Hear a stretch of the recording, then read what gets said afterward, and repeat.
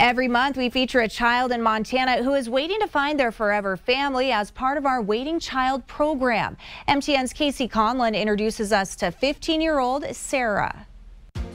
In this month's A Waiting Child, we go to Missoula to meet Sarah. She loves to play guitar, read, and spend time with people she cares about. What I would look forward to in a family was just having a sense of belonging and having just your people, your tribe, having those people always there for you. Sarah is one of the most caring people that I've ever met. She's artistic, she's musically talented, she's passionate, and she has a whole heart for everyone in her life. In my free time, I like to play the guitar and listen to music, read, write, and sleep. With Sarah's kind personality, she hopes to find a family that she can really connect with and have their support as she becomes an adult.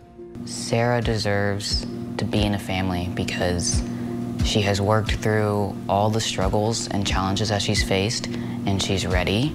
And I think she'll bring so much love and passion to a family. It'll just create such a beautiful setting for her to thrive and take on the world and conquer and become an amazing adult.